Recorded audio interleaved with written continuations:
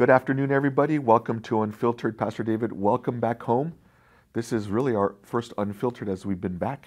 Yeah. And so it's been an adjustment, but honestly, it was a great trip. And this is just a plug that next year our church is planning to go back and would really recommend that you would at least pray about going. It's an amazing trip. But we're not here to talk about Israel. Nope. I wanted to ask you a question in regards to recent movements. Now, we spoke particularly about one previously, and I came across another just recently and was taken back a little bit by the format of it, very similar to the previous movement that we have been speaking about. But my question to you, Pastor, is what is the danger in emotionalism, sensationalism through worship and through the gifts of the Spirit? And the reason why I'm using quotes is because it can be presented as this. And there's such a desire from the young people that there can be a tendency to gravitate to it and grasp it, and it's the Word of God. And I know Jesus says that the Spirit will not glorify Himself, but would always glorify Jesus. He points to Jesus. So you see this quote unquote hyper-sensationalism, hyper-emotionalism mixed with worship. Is that a dangerous place to be? Well, it always is. Whenever the flesh is mixed with the genuine movement of the Spirit, whenever the flesh takes over or begins to control, then obviously that will always be something wrong and something that leads to simply an expression of carnality. You know, there's a hunger, John, and we know this, that many people have. I think that there are many people who are younger people who desire to have an experience with God. I think that the recent reports of the Asbury revival that we've looked at in the past, and also the movie The Jesus Revolution, I think that has worked together to spark a greater interest and maybe even to provoke a greater hunger for God to move. And that's, to me, that's a very important thing. Of course, the body of Christ is, we're intended by God to be filled with His Spirit. We're even commanded. The Scripture says, "And be ye filled with the Spirit." That's a command. That's not a suggestion or a comment that is made that would be like, "Gosh, wouldn't it be nice?" It's a command. Be filled, to be continuously and continually filled by the Spirit, right? So any genuine believer in Christ wants God to move in them. The question is how does that happen? How do we know when it's God? How do we know when it's our flesh? You know, we're not to despise prophecy. Paul says, but at the same time, in the same sentence, basically says, but test all things and hold fast to that which is good, which is true, which is real. Hold fast to those things, right? How do you test those things? Well, you prove those things, you test those things by Scripture. Jesus in Mark chapter 16 had said around verse 17, these signs shall follow those who believe. But what I see today, and I've seen it really since I first got saved and my eyes are spiritually open, from the beginning, I mean, for 52 years as a Christian and as someone who got saved in that beautiful revolution, that Jesus movement, you know, back in 1970, I've been around a long time, John. I've been part of the early movement of the Spirit where we would sit in a house and we would have prayer and worship and the Holy Spirit would move upon us. And I've seen the early expressions of the gifts of the Holy Spirit in young believers. I was there. I was part of that. I experienced those things. You know, today people say, well, you're old. What do you know? Well, you know, that's the tendency of youth. Youth always knows more than the adults, always. But it's interesting to me that the Bible never teaches the young to lead the older, and it doesn't. It doesn't say, you elders follow the lead of the younger. It doesn't. But it does say that we're to respect our elders and show them the kind of honor, especially if they labor at the word and doctrine.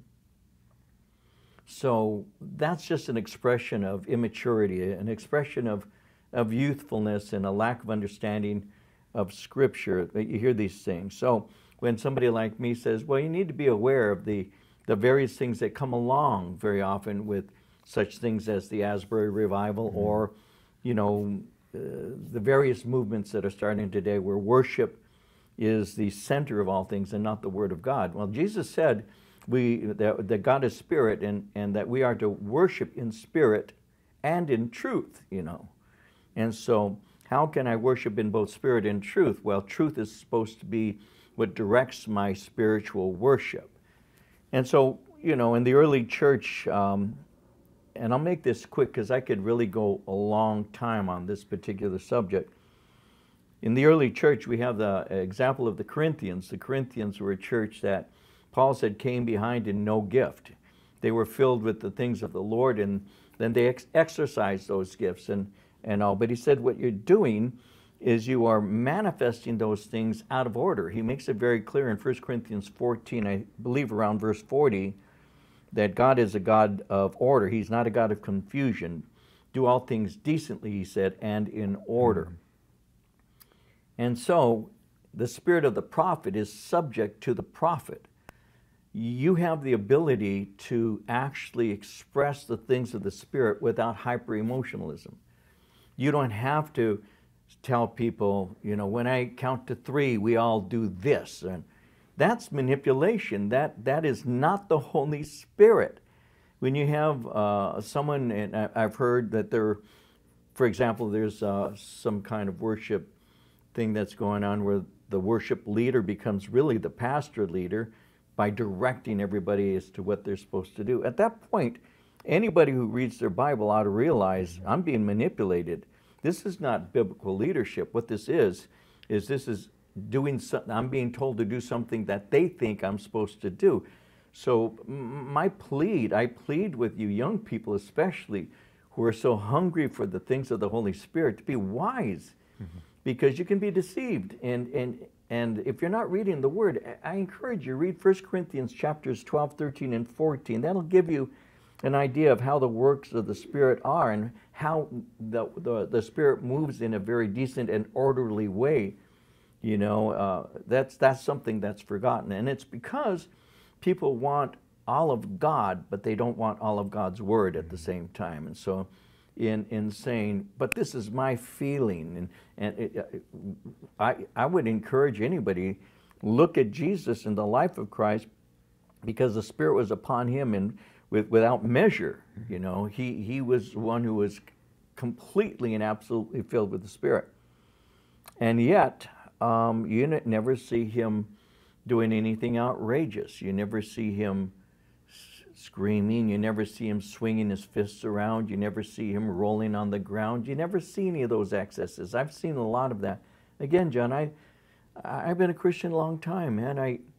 I've been in a lot of places, in revivals. I've been in Pentecostal revivals. I've been present in these things. And on the one hand, you don't want to be dried up. You want to have freshness. On the other hand, you don't want to blow up with too much flesh and expression of what you think God is saying. You need to have a mixture of the Word and the Spirit so you can grow up. That's what we used to say. And so we need the Word of God. And so if somebody wants something of the Lord, then humility dictates that they should ask direction and advice of those whom God has placed as spiritual leaders in their lives, who have an experience with the Spirit of God and know the ways of God and how this works within somebody's life and all. That's what you should do. Because when we first got saved, I was at Calvary Chapel. I would sit under the ministry, especially of a young man named Lonnie Frisbee. And he was a man who had a bit of an excess. Eventually, I felt it was a little bit out of order. It was moving in that direction and all, and that's no condemnation on Lonnie at all. It's just that as I grew older, I began to realize some of the things that I was encouraged to do or believe were not necessarily scriptural. But at the same time, we had an openness to what God wanted to do. We're brand new Christians, John, but we wanted God to move in us. And I'm blessed to know that young people want the same thing. So my final word would simply be this. Be very careful that you're not deceived into thinking something is of God because you feel good when you do it. Amen. Amen. Well, thank you for that, Pastor. One last yes, thing. Yes, please. I'll say it like this. These signs shall follow those who believe, not those who believe shall follow these signs. Don't reverse that, because we have people, and I know people, you're a Calvary Chapel, you quench the Spirit. Whatever you think, I mean, that's up to you. But no, we simply want the Spirit to move decently and in order. And I'm totally open to the power of the Holy Spirit. We've seen God move in marvelous ways for all these years. So, you know, I may be old, but I don't know anywhere in Scripture that says I'm used up. Amen. I'm not used up yet. Amen. And that's important to understand because there is a desire for the young. We have the desire still, even as an older gentleman, and I can never speak for you, but I can know that there's still a desire to know more of God. And a lot of it doesn't come, like you mentioned, doesn't come like this in the Bible, in the Word of God. I always remember it says, I will exalt my word over my name. And I think about that. And so, but what a blessed thing is that you have these young people that have this desire. Okay. They can seek God through the Word of God and have that experience through the Holy Spirit. Yes. That would be amazing. So, Pastor, thank you for sharing that. We have a big, not this weekend, we have our services tomorrow, Wednesday evening, as you're taking us through Romans chapter 3.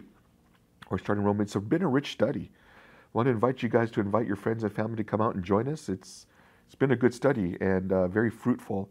And then around the corner, we have our Good Friday services at 7 p.m. Well, on Wednesday of next week, and we'll make this quick because I know I'm going to lose people, but on Wednesday of next week, I haven't even mentioned it or re-mentioned it to you. We're going to have Holland Davis, who's going to take us through a Passover, because next Wednesday is Passover. Oh. And so I'm going to have Holland come, and he's going to walk us through Christ in the Passover. That'll be on Wednesday. Then we have our Good Friday. Then we have our Good Friday. And then we have our Easter Sunday. A great opportunity to invite friends and family to come out and join us. And so we do look forward to having you join us. Again, Pastor David, thank you so much. We look forward to seeing you tomorrow night, Wednesday evening, 7 p.m. in the chapel. God bless you guys. Amen.